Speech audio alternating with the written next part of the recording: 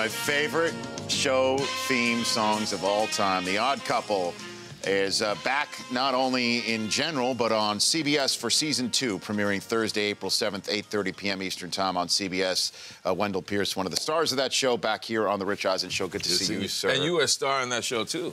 Well, I mean, I did one with Kenny Smith in season 1. Right. And then we just kicked Kenny to the curb for season 2. Kenny's out. I'm like... So it's all Rich Eisen. Yes, yeah, yes. And I channeled my inner, my inner a-hole, I guess, is basically what it is, That was real acting for you, because that is so opposite Playing of who against you are. type, yeah. Playing against type, yeah. But I love doing that. It's just fun being on that set, and, I'm looking forward to the season coming up. We'll talk about that in a minute. But I know you are a diehard Saints fan. Yes. Who dat? I remember you wear it on your sleeve, you wear it in your Twitter feed. I live and breathe the black and gold. I love the Saints. I was in Tulane Stadium when Tom Dempsey kicked the longest field goal. You saw that? You were physically there? I actually, I was physically there, but my dad said, "What, 63 yards? Come on, let's go." No. So we're walking underneath, and I see the ball in flight through one of the ramps. Mm-hmm. And then the stadium erupts, and it starts to shake. And we run up, and I saw the celebration. So I continued that tradition when the Saints went to the Super Bowl. See, this is...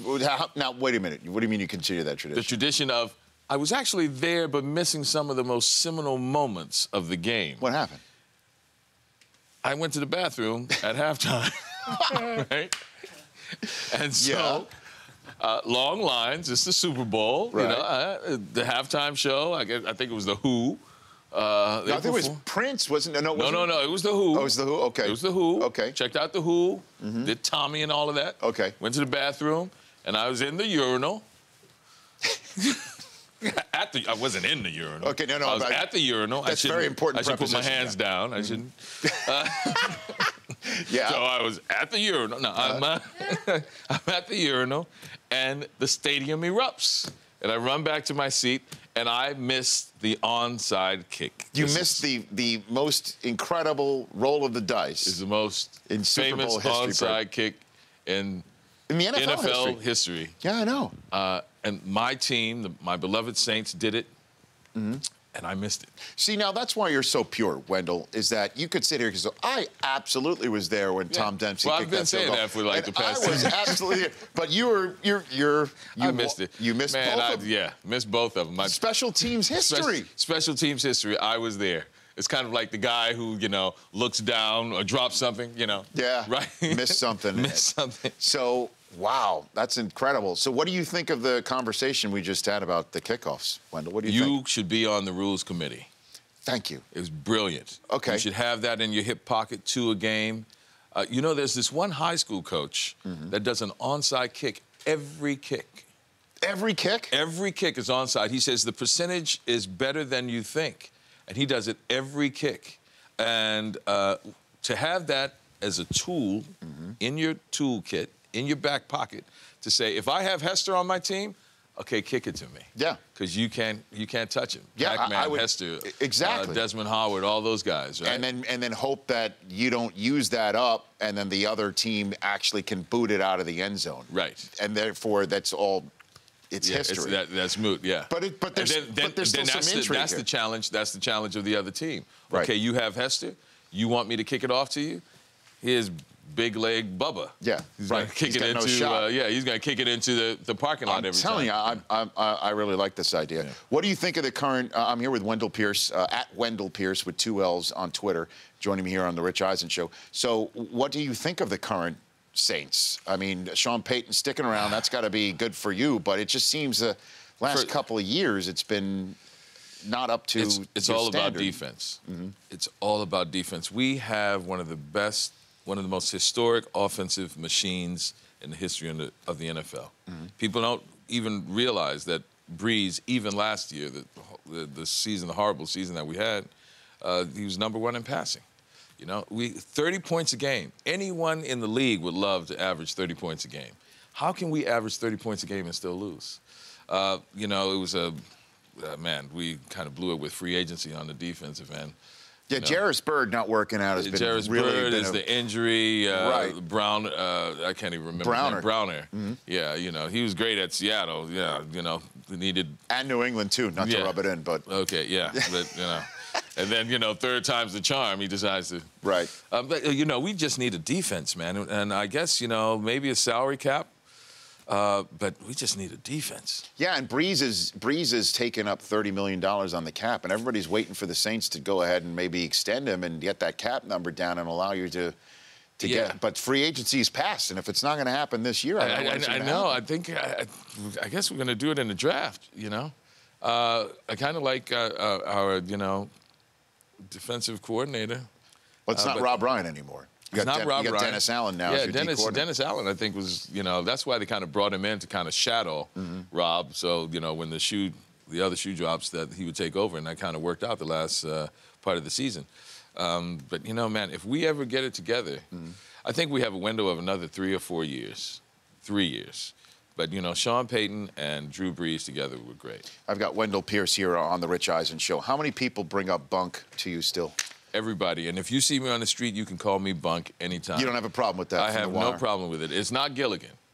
No. If it was Gilligan, that would be different. No. I felt for Bob Denver until the last day of his life. Well, I mean, there's a difference between being on a 3-hour tour and then an opus like what you were on HBO. I mean, if you take a look at the TV shows that are on the air right now, the influences of The Wire is absolutely everywhere. Absolutely. From the sprawling casts, or the fact that it's an anthology.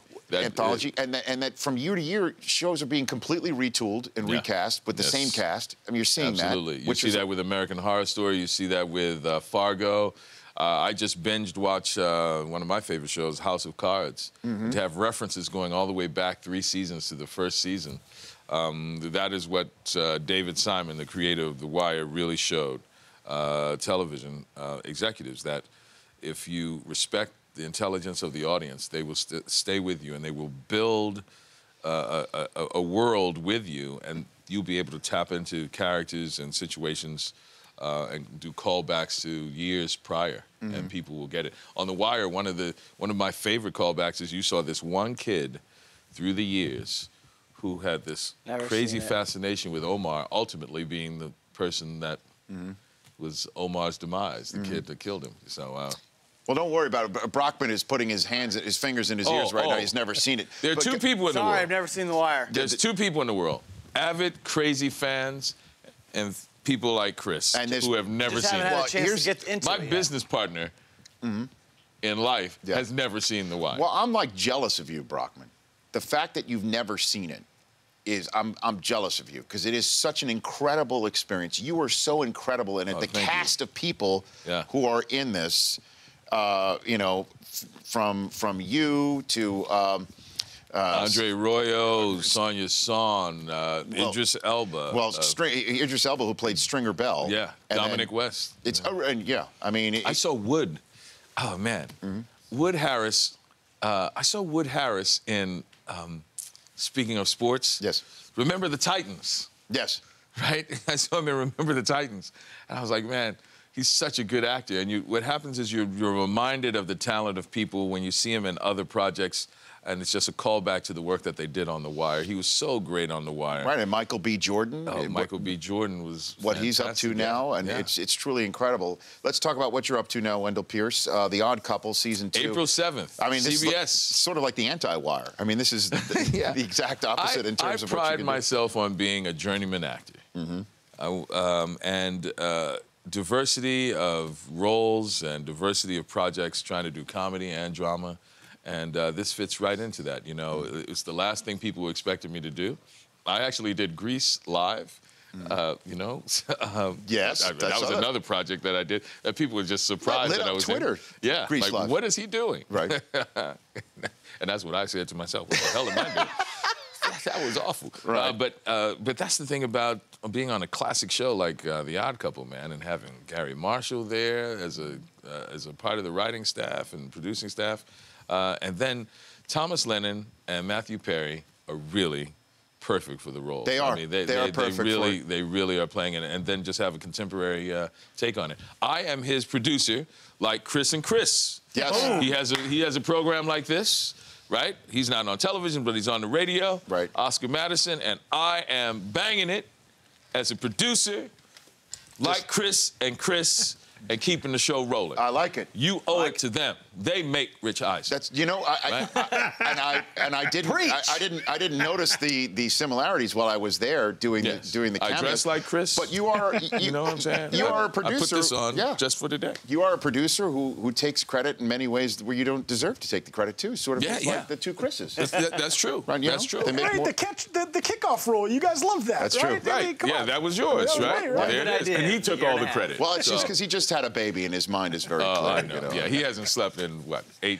It's been 3 weeks. Yeah, It's 3 weeks. There's been a lot of things not going on over there. That's good. Listen, thanks for coming on, Wendell. I really Thanks for appreciate having me. I hope I made some sense. You made a tremendous amount of You sense. know, I have no real sports sense. I love to talk sports, and I really don't know what the hell I'm talking about. But it's like, you know, if you notice, when you started talking about the cap, I just kind of stood here. I was shaking my head like, yes. But you are, but no, look, we have had conversations about the Saints many times, and you are as true blue or as true black and gold. Black and gold. As anybody else. So. And let me tell you, there's a game.